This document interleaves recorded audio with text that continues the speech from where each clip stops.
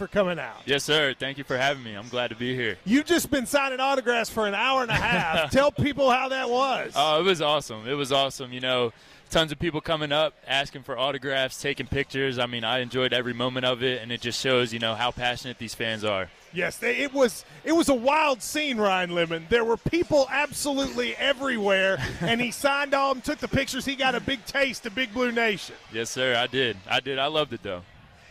When I came in, it was like a zoo, and I couldn't even find you. You were over here in the corner because the line was wrapped around through the restaurant, out the door, out the street. I know. Yeah, they stuck me in the corner over there, but I mean, we got up. Just about every person in line was able to come up, meet me, sign some autographs. It was great. I asked him if he ever did a basketball pregame show at NC State. They never asked the quarterback to do that before, and this is kind of new for us too. Yeah, crossing over across sports here. Yeah, this is my first one. Okay, then go ahead, break down. What do you think about Kentucky and Florida tonight? Yeah, I'm sure you did the notes on Florida basketball. Always seeing from the Gators. Yeah, not quite yet. I didn't get to it, but it's coming up here. What was it like, you haven't been here too long, and this is really your first time doing you had the Fan Fest last weekend, but really getting ingrained with the fan base. You liking it so far? Yeah, it's been awesome. It's been awesome. I mean, you get a true feel for how much these fans care, and then just also, being able for them to meet me from a personal side, being able to see my personality and what I'm like with my helmet off. And I think that's the coolest thing is being able to interact with all these fans and really show not only me but all my teammates too how much we really care and, let them know that every time we step on that field, we leave it all on the line for them.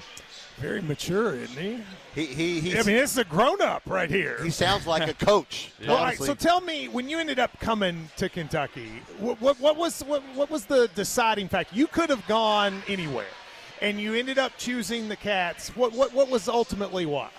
Yeah, I mean, the first thing for me was really Coach Stoops. I mean, he broke it down to me, and he said, look, there's no other place in the country that I know that we could prepare you to get to the next level. We know, how great of a player we can make you right now. And, I trusted him with everything. And, even when I first got on campus hanging around guys like Eli Cox and Dane Key, I mean, he kept it straightforward with me, telling me that Coach Stoops was a player's guy. And ever since I got here, that's been 100% true. So I couldn't have made a better decision. You got, Liam sitting over there at the bar. You saw the success he had with Will Levis. I mean, once you found out he was the guy, that had to help too, right? Yeah, absolutely. I mean, I've had a relationship with Will, ever since high school.